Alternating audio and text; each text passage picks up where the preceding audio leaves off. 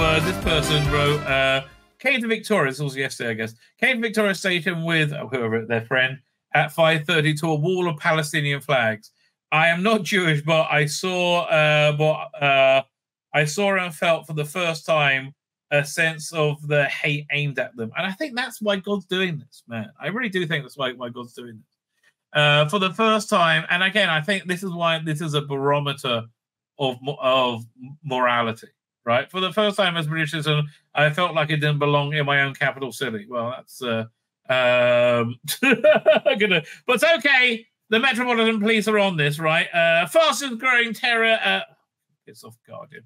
Terror threat is from the far right. Police say you are a brainless twat. Oh, if that, like, you are a brainless fucking twat. You've never, like, really, radical Islam? No, that's not good. Really, what's the right? Okay, police have vowed to thwart the rise of the far right, which they have said be the fastest growing terrorist threat in the UK. Well, once you label saying chicks with dicks is a bit weird as far right, I guess so. And they tried to stop race hate, apart from against Jews, that's all groovy, from bringing violence to the country's streets. Britain's top counter-terrorism officer, the Met Assistant Commissioner Neil Bassel, said the most likely attempts will come from lone actors, as with Islamic terrorism. Well, there was a whole sea of them before saying kill the Jews. With the authorities could not guarantee for every plot.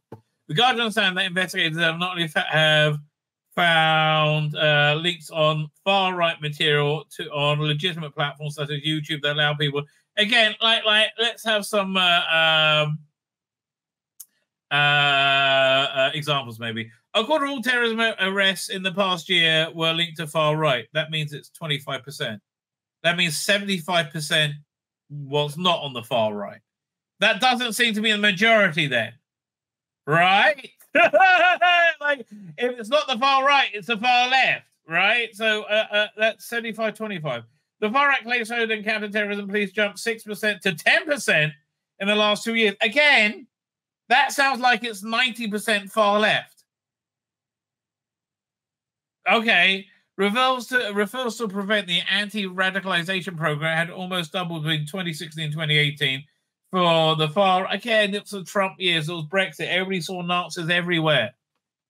I mean, like, what brainless twats? And okay, so let's tie this into a bit of genre, and then we'll get to the chat. You must be having a laugh. Yes, men in the thick of it were amongst the satire prosers flagged by beleaguered counter-terrorism prevent scheme for encouraging far-right sympathies. Yes, Minister. That's a seditious piece of shit. What? Yes, Minister. Not the New Statesman. Yes, Minister. How? It said the works of fiction were key texts to white nationalist supremacy. Well, if you think Yes, Minister is stirring up white supremacy, then you're a bonkers twat. Obviously.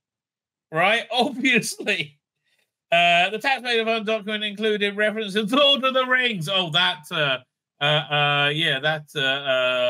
racism full of hate. Fuck me.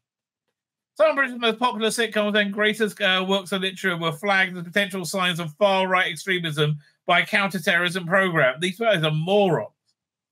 The flagship Prevent scheme, which clearly should need to be disbanded, right? Recent subject of the scathing audit singled out Congress, yes, Prime Minister in the thick of it, and the 1955 war epic, The Dam Busters.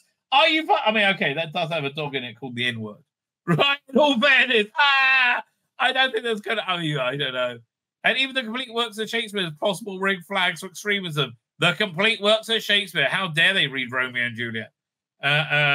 It said the works were key texts for white nationalist supremacists. A report by Prevent's Research Information and Communications Unit, RICU, which is ridiculous, ridiculous RICU, described how far-right promoted reading lists on online bulletin boards. Is this MI5 doing this? Really? To like present to like the FBI do in America? right? Or is it MI6? I don't know. And it reproduced the image being shared on a far right corner of the internet, and it listed important text under a picture of Nigel Farage, former UKIP leader, and Oswald. Nigel Farage is like, I've never heard him say anything racist. The taxpayer funded document included references to Lord of the Rings by J.R. Tolkien, Aldous Huxley's Brave New World, Joseph Conrad, The Secret Agent, 1984 by George Orwell. Yeah, you want to take that out because that's certainly going to get people's attention, isn't it? 1984. And then poems of J.K. Chesterton, and reference films include The Bridge on the River Kwai. Really? Because it's white people doing, being heroic. The Great Escape, again, and Zulu. Okay, Zulu you might have. I was against you. Zulu you might have a point.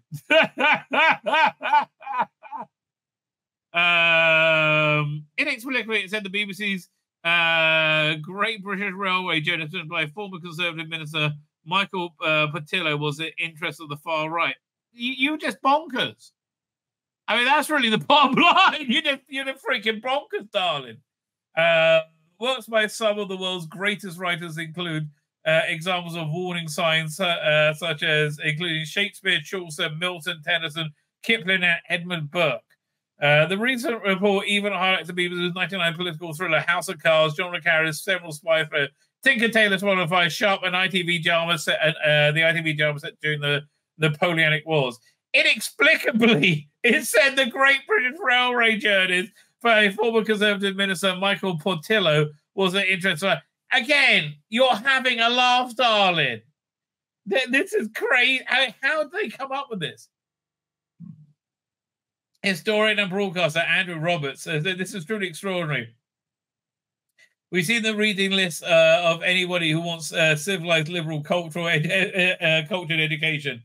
It includes some of the greatest works in Western canon, and in some cases, such as Joseph Conrad's The Secret Agent, powerful critiques of terrorism, Burke, Huxley, Orwell, and Tolkien are all anti-totalitarian writers. Well, that's probably why they don't like them. Right? Beowulf, Canterbury Tales, complete works of Shakespeare, Paradise Lost, and Four Feathers, Lady Hamilton, The Town Bus, River of the Guy, The Great Escape, Zulu, Civilization, Tinker Tailor Soldier Spy, House of Cards, Sharp, Ramir's Bushcraft Survival, and David Starkey's Monarchy. Okay. Mr. Murray wrote in the Spectator magazine, a number of books are singled out the possession or reading of which could serve which could point to severe wrongthink and therefore political radicalization. It seems that RICU is so far off track that it believes that books identifying the problem that it was itself set up to tackle are in fact the problem. He concluded that the RICU's work was pathetic and called for accountability for the errors. Sacking by the score. Yes! Oh, absolutely. Sacking by the score. A list of the mode of following a major review into prevent scheme by William. 5. House of Cards screenwriter Andrew Davis said, it's almost like a joke. House of Cards is a satirical view of right-wing politics. I know, it's crazy. Right? That is literally Captain Cray-Cray, right? That is bonkers McBonkers. My name's Tzvi Lebetkin, the Rabbi from another planet. Please like, share, and subscribe, and ring that little bell. Ring the little bell so you're notified when new videos drop.